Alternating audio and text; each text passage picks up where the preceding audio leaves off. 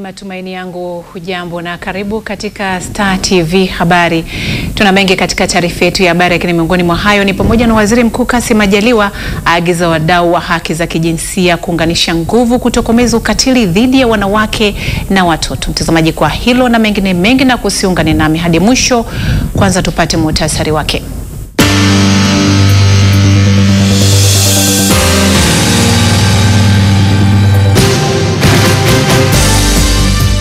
Rais John Magufuli afanya mazungumzo na naibu waziri mkuu wa Qatar Sheikh Mohammed bin Abdulrahman Al Thani Ikulu jijini Dar es Salaam.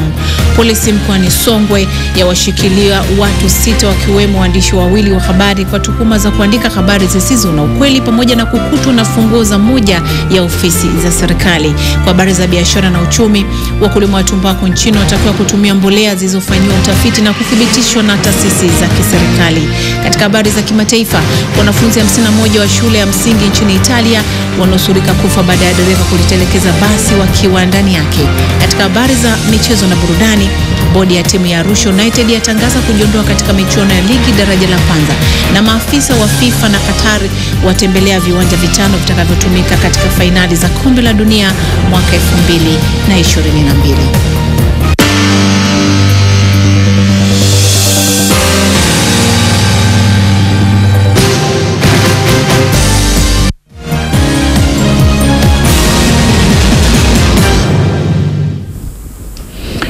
Usiku wa leo utakuwa nami Juliana Limo ambaye nitakuwasilisha taarifa ya habari usiku wa leo. Karibu na tuanze na habari za kitaifa.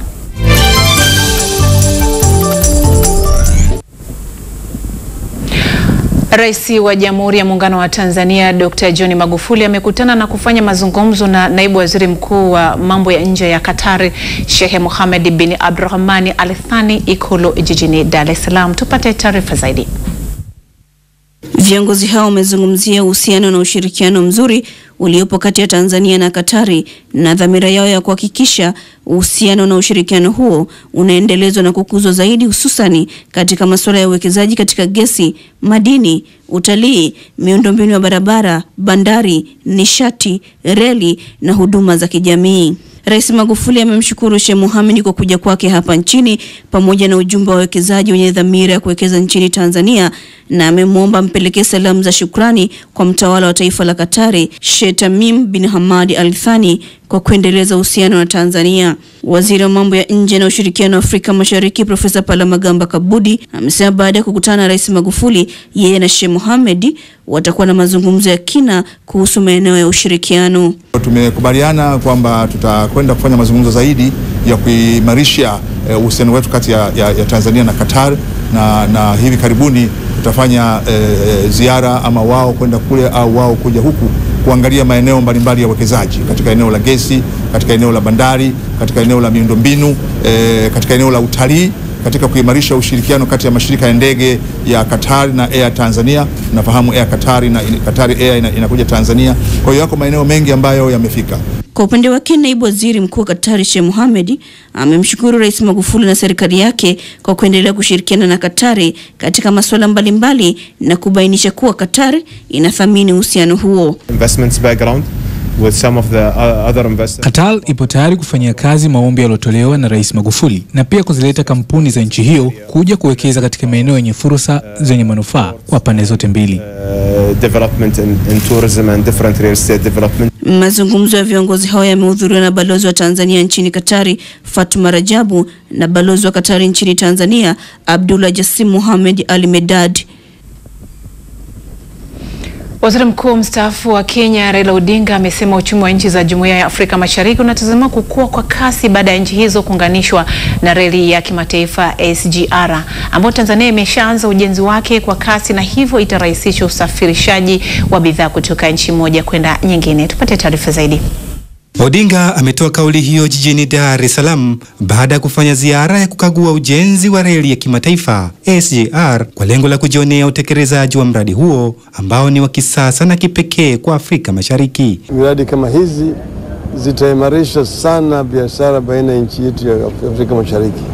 Kwa mfano, hii reli itaingia kule Rwanda, ingine itaenda Burundi, na tena kifika katika ile ziwa Victoria itaweza kuingia mpaka Uganda. Suala la ushirikishaji wa wazawa katika ujenzi wa SGR halikuachwa nyuma katika ziara hii, lengo likiwa ni kuwajengea uwezo wazawa katika usimamiaji wa mradi huo. Kitu muhimu zaidi ni kutumia miradi kama hii kufundisha watu wetu wanaweza kuwa na ujuzi ya kufanya mambo kama haya siku zijazo bila kutegemea wageni. Mkurugenzi mtendaji wa shirika la reli nchini, Mhandisi Masanja Kadogosa, amesema ziara hiyo imeongeza ari katika ujenzi wa reli hiyo. Tunafarijika, tunatupa ufahari na kutupa nguvu ya kuendelea kusimamia mradi kwa nguvu zote. Muhimu pia tukatafuta namna ya kuungana na wenzetu wa Kenya hapa, kama tunaungana, kama kuna namna ambayo tumeunganisha na Uganda. Awali katika mkutano wa ndani, wakala wa maendeleo wa Umoja wa Afrika, AUDA, Nepal na Central Corridor imedaiwa kuwa uimarishaji wa miundombinu utasaidia kwa kiasi kikubwa nchi zisizofungamana na bahari. Tanzania kuna Mwanza, kuna Kisumu, kuna Jinja, kuna Bukoba. Haya maeneo kuwe na port belly ya uhakika kuweza kuhakikisha kwamba bidhaa zina uwezo wa kusafirishwa kiurahisi. Mkutano huo wa siku mbili unalenga kutafuta njia wezeshi za kuimarisha ujenzi wa miundombinu na kuinua uchumi wa Afrika. Athman Mihola, Star TV, Dar es Salaam. Kamati ya kudumu ya bunge ya hesabu za serikali PAC imeridhishwa na utendaji kazi wa mfumo wa taratibu na kusimamia mawasiliano ya simu nchini TTMS ambao umegharimu dola za Kimarekani milioni 24.6. Mfumo huo wenye uwezo wa kubaini takwimu mbalimbali zinazopita katika mitandao ya mawasiliano ya simu umechangia kuongeza ufanisi katika uratibu wa utekelezaji wa sheria na kanuni zinazosimamia sekta ya mawasiliano, ikiwa ni pamoja na kwenda sambamba na mabadiliko ya kasi yanayotokea katika sekta hiyo duniani kote. Kamati ya kudumu ya bunge ya hesabu za serikali PAC imetembelea mamlaka ya mawasiliano nchini TCRA kuona namna ambavyo mfumo huo unavyofanya kazi na kwa namna gani nchi inaweza kupata mapato. Mfumo huu TTMS umeweza kukontroli ile mianya ambayo ilikuwa inapoteza fedha. Kwa hiyo tumekuja, tumeona kuna uwazi mkubwa na tunaona teknoloji hii ni nzuri kweli. Kwa hiyo kamati yangu tumefurahishwa na jinsi hata huu mfumo ulivyoboreshwa na ambavyo unaendeshwa na Watanzania wenyewe. Akizungumza mbele ya kamati ya kudumu ya bunge ya hesabu za serikali PAC jijini Dar es Salaam, mkurugenzi mkuu wa mamlaka hiyo James Kilaba amesema takwimu zinaonyesha kuna kasi kubwa ya ongezeko la matumizi ya data katika mawasiliano kuliko kupiga simu. Hatua hiyo inatokana na ongezeko la wananchi kutumia data zaidi katika mawasiliano ya simu ikilinganishwa na njia ya sauti. Kutokana na mtambo huu, TCRA inaweza kutoa takwimu zinazohusiana na matumizi ya huduma za mawasiliano, yani simu za sauti, matumizi ya data, lakini pamoja pia na yale ya jumbe fupi. Na mwisho ni TCRA imeweza kuhakiki mapato yatokanayo na huduma za mawasiliano ya simu pamoja na huduma nyingine zinazotumia mitandao ya makampuni ya simu kwa kufanya miamala ya fedha au kulipia huduma nyingine.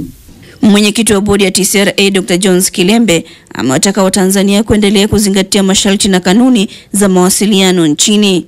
Hivyo mawasiliano yana athari za moja kwa moja au zisizo dhahiri, direct or indirect, katika ukuaji wa uchumi wa viwanda na uchumi wa nchi. Sasa hivi sekta hii ya mawasiliano inachangia 9.8% ya pato la taifa na imeongezeka kutoka 8.3% ambayo ilikuwa 2016.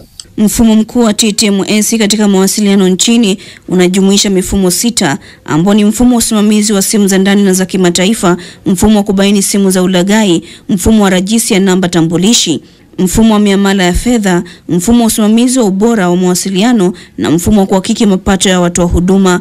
Angela Matayo, Star TV, Dar es Salaam.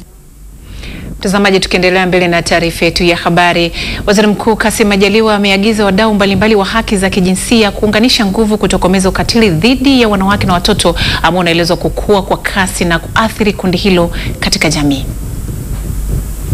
Waziri Mkuu ametoa kauli hiyo jijini Dar es Salaam katika kongamano la kitaifa la kutafakari hali ya ukatili kwa wanawake na watoto nchini. Amesema kwa mujibu wa utafiti wa kidemografia na afya Tanzania uliofanyika mwaka 2015-2016 unaonyesha kundi la wanawake na watoto linazidi kuathiriwa na aina mbalimbali za ukatili licha ya juhudi mbalimbali za kukomesha vitendo hivyo kufanyika. Takwimu hizi zinaonyesha ukubwa wa tatizo na kuna haja ya wadau kuunganisha nguvu kama tulivyofanya hapa leo kwa kuunganisha nguvu pamoja na kusikia wasilishaji ambao pia utakuja na tutoke na maazimio ya namna ya kusimamia unyanyasaji huu au aina hii ya ukatili. Lengo hasa hapa ni kukomesha vitendo hivi vyote kwenye jamii yetu. Aidha, waziri mkuu amesema katika kutokomeza ukatili dhidi ya wanawake na watoto, jumla ya madawati ya kijinsia 417 yameanzishwa katika vituo vya polisi, huku wahanga zaidi ya 50,000 wakiripotiwa kufanyiwa vitendo hivyo. Huduma hii imewezesha wahanga 58,059 kuripoti aina mbalimbali za matukio ya ukatili dhidi ya wanawake na watoto, ikiwemo ubakaji, ulawiti, vipigo na ukeketaji, kama ambavyo pia machache yameripotiwa na mtoa mada wa tatu ambaye ni mkurugenzi kwenye CDF. Kwa upande wake, mkurugenzi wa shirika la jukwaa la utu wa mtoto CDF Kushuma Mtengeti amesema kongamano hilo litasaidia kuratibu juhudi za pamoja kwa taasisi zinazopambana kutokomeza ukatili dhidi ya wanawake na watoto. Tumejipanga kufanya yafuatayo: kufanya tafiti na kutekeleza miradi na shughuli zenye nia ya kulinda, kutetea haki za watoto, malezi na kuwaepusha na ukatili. Kuandaa makongamano ya kitaifa ili kutoa mrejesho kwa mikakati yenye mafanikio katika kutokomeza ukatili dhidi ya wanawake na watoto, mafunzo yake, changamoto, nini kifanyike zaidi ili kuleta mabadiliko katika nchi yetu. Kongamano hilo la kitaifa la kutafakari hali ya kijinsia linafanyika kwa siku 2 kwa kukutanisha wadau mbalimbali na kujadili namna kutokomeza ukatili dhidi ya wanawake na watoto nchini. Athmani Mihula, Star TV, Dar es Salaam. Polisi mkoani Songwe inawashikilia watu 6 wakiwemo waandishi wawili wa habari kwa tuhuma 2 tofauti za kuandika habari zisizo na ukweli pamoja na kukutwa na funguza moja ya ofisi za serikali, ili hali watausa watumishi wa serikali, na hata hivyo utaratibu hauruhusu mtu asiye mtumishi kumiliki fungua ama nyaraka yoyote ya serikali. Messi Kaboko anaripoti zaidi. Kamanda wa polisi mkoani Songwe, kamishna msaidizi wa polisi George Kiando, ametoa taarifa hiyo mapema leo mbele ya waandishi wa habari. Iweje funguo ya ofisi ya serikali ikutwe kwa mwananchi raia ambaye si mtumishi wa serikali? Na mpaka ninavyoongea sasa hivi tumesha wahoji watu wapatao 6 na bado uchunguzi unaendelea. Kamanda Kiando amesema kuwa baada ya uchunguzi kukamilika itatolewa taarifa juu ya tukio hilo na hatua ambazo zitafuata baada ya hapo. Awali, mkuu wa mkoa wa Songwe Brigedia Jenerali mstaafu Nicodemus Mwangela akiwa katika mkutano na wanahabari ameeleza namna ambavyo alipokea taarifa kupitia gazeti moja la kila siku hapa nchini kwamba limetoa taarifa ambazo hazina ukweli na kumtaja mhusika wa habari hizo. Swala lile ambalo huyu bwana amelizungumza kwamba mkuu wa mkoa amepiga marufuku uvaaji wa sare za CCM kwenye sherehe za uzinduzi wa mwenge halikujadiliwa. Baada ya kutoa hizi taarifa anakamatwa na polisi. Bahati nzuri amehojiwa na mambo mengi yamebainika. Hizi ni sababu ambazo uongozi wa mkoa umeamua kumshikilia mwandishi huyo na si chombo husika, mkuu wa mkoa ameeleza. Hana kitambulisho chochote kinachomuonyesha yeye ni mwanahabari. Kama anacho, kwa nini asikitoe pale? Kwanza ameanza kusambaza kwenye mitandao. Baada ya kufuatiliwa vizuri sana ndio zikaanza kutoka. Sasa Jumatatu ndio zikaja kutokea kwenye gazeti. Wanahabari wana utaratibu wa kuwajibisha wanahabari wenzao wanapokosea, ikiwemo kamati ya maadili. Katika hili wametoa ushauri kwa mkuu wa mkoa. Je, hatua za awali ni hatua gani ambazo mmezichukua kumchukulia yule ambaye ufunguo wake umebainika huko kwa mtu wa nje? Hapa yani tumejenga umoja kwa kuijenga Songwe. Tumetoka mbali kwa kuijenga Songwe mpaka tupata na ajali yaani tuna vyuma kwenye miguu kwa ajili ya kuipigania Songwe kuitangaza. Lakini leo wanakuja watu from nowhere kutoka huku Tanga kabisa kuja kuandika vitu vya hovyo katika mkoa huu. Lakini mkoa upo, hachukua action yoyote. Mkuu wa mkoa amewataka wanahabari kufanya kazi kwa weledi, kuzingatia maadili ya taaluma yao badala ya kuandika habari ambazo zinasababisha mgongano baina ya jamii na serikali, lakini pia vyama mbalimbali vya siasa na hata taasisi binafsi. Kutoka mkoani Songwe, Messi Kabogo wa Star TV. Zaidi ya watu 200 wanaodhaniwa kuwa wahamiaji haramu kutoka nchi mbalimbali wamekamatwa kwa kipindi cha kuanzia Januari mpaka Machi mwaka huu katika msako maalum unaofanywa na idara ya uhamiaji mkoani Mwanza, ikiwa ni mikakati ya idara hiyo kudhibiti uingiaji nchini holela wa watu wasio raia. Wilson Elisha anaripoti zaidi. Afisa uhamiaji mkoa wa Mwanza, naibu kamishna idara ya uhamiaji Selemani Kamea, amesema hayo kufuatia kukamatwa kwa watu 19 jijini Mwanza wanaodhaniwa kuwa wahamiaji haramu kutoka nchini Ethiopia. Amesema kuwa baadhi ya watu hao wamekamatwa wakiwa na pasi za kusafiria, lakini hazionyeshi kugonga muhuri katika kituo chochote cha uhamiaji nchini, na hivyo kuonyesha kuwa wameingia nchini kinyume na sheria. Mpaka kwa miezi miwili kuanzia Januari hadi Machi 2019 jumla tunua 202 wameshikamatwa kutoka kwa Mwanza, na tunaendelea hata leo inaweza kuongezeka. Kwa utaona kwamba juhudi ambayo tunaifanya ni kubwa sana. Aidha, naibu kamishna Kamea ametoa tahadhari kwa wananchi wanaojihusisha na biashara hiyo haramu kuacha mara moja, vinginevyo mkono wa sheria utaendelea kuwakumba. Trendi hii ya biashara haramu sasa imehamia kwa vijana wadogo na vijana wadogo ambao mtu anaweza siwaizie. Hii ni hatari sana. Kwa naomba tu Watanzania usoto mkono tuwe macho sana. Mmoja wa raia hapa nchini ambaye amekamatwa na kuhusishwa na watu hao, Manka Kaburu, mwenye umri wa miaka 23, mkazi wa Mkuyuni wilayani Nyamagana, walipokamatwa wahamiaji hao 19, amesema kuwa yeye alifanikisha kupatikana kwa nyumba ya kuishi watu hao, lakini anadhaniwa kujihusisha kufanya biashara hiyo. Mimi mpaka kukombaniwa na watu, kuna mkaka alinipigia simu akasema anatafuta nyumba. Nikampigia mdada mmoja ambaye nilisoma naye primary, nikamuuliza kama anataka kuna nyumba ya kupangisha, akanijibu ipo. Nikampigia yule kaka, nikampeleka, akaiona nyumba, akanipewa mkataba na mwenye nyumba, akanilipa hela ya kumpeleka kule, akakabidhiwa na funguo. Basi juzi ndo nikapigiwa simu na yule baba mwenye nyumba, akaniambia mtu uliyemleta kumbe anahifadhi wahamiaji haramu. Mkuu wa kitengo cha upelelezi, misako na intelijensia, naibu kamishna wa idara ya uhamiaji mkoa wa Mwanza Deogratias Magoma, amesema pamoja na kufanya kazi kwa kuzingatia taratibu, kanuni na sheria, lakini bado anakabiliwa na changamoto za vitendea kazi. Magari mbili kwa ya afande mkoa na msaidizi wake. Gari yangu ya kitengo cha upelelezi ni mbovu, ni ya miaka mingi na zaidi ya miaka karibu 20. Kwa hiyo sasa hivi hata kutengeneza leo kesho haiko barabarani. Watu hao wanaodhaniwa kuwa wahamiaji haramu wanatarajiwa kufikishwa mahakamani, na kwamba idara ya uhamiaji mkoani Mwanza itaendelea kushirikiana na raia wema katika kudhibiti watu wanaoingia nchini ambao sio raia wa Tanzania. Wilson Elisha, Star TV, Mwanza. Mkuu wa wilaya ya Tarime mkoani Mara, Charles Kabeho, ameongoza zoezi la kuteketeza kwa moto zao la bangi kavu yenye uzito wa kilogramu 2212 ukamatwa na polisi katika kipindi cha miezi 7 wakati wa operation tokomeza madawa ya kulevya inayoendelea mkoani humo.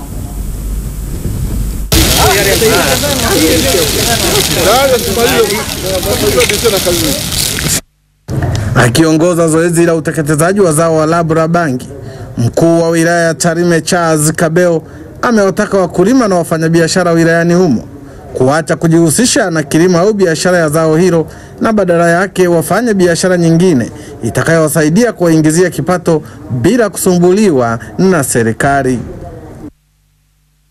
Lakini pamoja na hivyo, inabidi tuweze kuweka mkakati wa kwanza kutembelea maeneo ambayo wanayalima, ili sasa wananchi hawa ukikuta kuna sehemu imelimwa bangi, basi wao tuweze kuwachukua wananchi wote kwa ajili ya kwenda kufyeka bangi ile. Tutafikia hatua tutaacha kuwa tunateketeza kwa namna hii, tutaanza kuteketeza bangi hizi kupitia mashambani kwao. Lakini ujumbe mwingine mkubwa zaidi, mimi nipende kuambia wananchi wa Tarime, tujenge maisha yetu, jamii yetu na utu wetu bila dawa za kulevya. Tukifanya kwa namna hii tutajikuta kwamba tunaokoa vijana wengi mbalimbali na tunaokoa jamii yetu, kwa sababu sasa tutakuwa tuna jamii ambayo hailimi bangi tena na haitumii zao hili. Kwa machache mimi niseme kwamba nawapongezeni kwa kazi nzuri, na mimi nitawapeni ushirikiano wa aina yote ile kuhakikisha kwamba tunatokomeza swala la bangi, na hata kwa wale wanaokamatiwa pikipiki zao, hata wakija ofisini kwangu msomo ni ule ule. Cha msingi tunachokitaka kwamba watu waachane na kulima swala zima la. Kamanda wa polisi mkoa wa polisi Talime Roria, kamishina mwandamizi msaidizi wa polisi Henry Maibambe anasema mbali na kukamata bangi hiyo, pia walifanikiwa kukamata pikipiki 28 na magari 8 yaliyotumika kusafirisha zao hilo. Hizi bangi hizi hazina washtakiwa walishakimbia. Lakini tuna vielelezo vyao, pikipiki 28 tunazo, taratibu zinafuata, walishakimbia. Kwa hiyo zoezi hili la bangi ni endelevu kwetu na polisi mkoa wa Roria. Japo sasa hivi hali imepungua kidogo, lakini zoezi bado linaendelea. Aidha tuna magari 8 ambayo kesi ziko mahakamani za madawa ya kulevya ya bangi. Lakini vile vile sisi tuna kesi 15 kubwa. Yaani kubwa zile za madawa ya kulevya ambazo ni kesi za kuhujumu uchumi. Gunia 25, gunia 14, gunia 17 ziko mahakamani. Jumla ya kesi 15 zenye watuhumiwa 41 wanaojihusisha na biashara ya zao hilo haramu la bangi wamefikishwa katika mahakama ya wilaya ya Tarime. Jumanne Ntono, Star TV, Mara. Mtazamaji, kabla ya kuhitimisha habari za kitaifa, tuangazie yaliyojiri nchini Kenya. Takribani watu 20 wameripotiwa kufariki dunia kwa makali ya njaa kutokana na kiangazi kwenye kaunti za Baringo na Turkana, idadi ambayo inahofiwa kuongezeka zaidi. Hata hivyo, serikali ya Kenya imekanusha kuwa vifo hivyo havijatokana moja kwa moja na hali ya ukame inayoshuhudiwa katika maeneo hayo. Dennis Chisaka anaripoti. Ni gumzo ambayo imekuwa ikigonga vichwa vya habari kwa zaidi ya juma moja sasa nchini Kenya. Hali halisi ya Wakenya katika kaunti ya Baringo na Turkana, makali ya kiangazi yakionekana wazi kwa keketa wenyeji eneo hili, wengi wakiripotiwa kupoteza maisha kutokana na baa la njaa eneo hili. Hapa panasalia tu mahali pekee pa kukata kiu, maji haya yasiyokuwa hata salama kwa binadamu yakisalia pekee kwa okoa wenyeji hapa. Kulingana na viongozi eneo hili, makali ya njaa yamesababisha vifo vya zaidi ya watu 17, mwakilishi wadi katika kaunti ya Baringo akithibitisha madai haya. Kuya hii ni watu 17. Na ukitaka nikupeleke in every household, I will take you today. Licha ya hali wazi ya ukame, kudhoofika kwa afya kwa wenyeji hapa na hata kupoteza mifugo wao kaunti hizi mbili, makamu wa rais William Ruto anasitiza kuwa hakuna mtu hata mmoja ambaye amepoteza maisha kutokana na makali ya njaa na kuahidi kuchukulia hatua wale wanaoeneza uvumi huu. There is a lot of fake news also around what is happening in Kenya. For example, we were told the other day that 11 people have died. That is not true. From where I sit, chief and the other fellow who actually faked death, we've taken them in for questioning, because these are people who are taking a very serious matter involving human life. Licha ya matamshi hayo ya makamu wa rais, gavana wa kaunti ya Pokot Magharibi John Lonyangapuo anasitiza kuwa hali imekuwa mbaya hata zaidi. Hata watu wawili confirmed death around Akulo. Akulo ni at the extreme end of my county, bordering Tiaty, bordering Turkana South. Siku tu baada ya Wakenya kuelekezea lawama gavana wa kaunti ya Turkana Josephat Nanok, ikizingatiwa kuwa kaunti hii ndio inayopata mgao wa fedha mkubwa zaidi ikilinganishwa na kaunti zingine 47 nchini, Nanok amejiondolea lawama akihoji kuwa suala la kukabiliana na janga la njaa nchini ni suala la serikali ya kitaifa wala si serikali ya kaunti. It's not a county government initiative, and that's why you may see many counties are benefiting even from national government and donor-led projects. Huku Wakenya maeneo haya ya Baringo na Turkana wakizidi kuumia na hata idadi ya wanaofariki ikizidi kuripotiwa kupanda kila kukicha, mvutano kati ya ni nani anayetoa taarifa za haki kati ya makamu wa rais William Ruto na viongozi katika maeneo haya kame na wananchi unazidi kuacha Wakenya na maswali. Viongozi kadhaa akiwemo gavana wa Nairobi Mike Sonko tayari wametoa vyakula vya msaada kwa wenyeji hawa, lakini swali miongoni mwa Wakenya likisalia, haya yataendelea mpaka lini? Kutoka Nairobi, Kenya, mimi ni Dennis Chisaka wa Star TV. Mtazamaji, ripoti kutoka Kenya ndio inakamilisha sehemu yetu ya kwanza. Tunakwenda kwenye mapumziko mafupi. Habari za jicho letu mkoani inafuata. Endelea kwa nasi.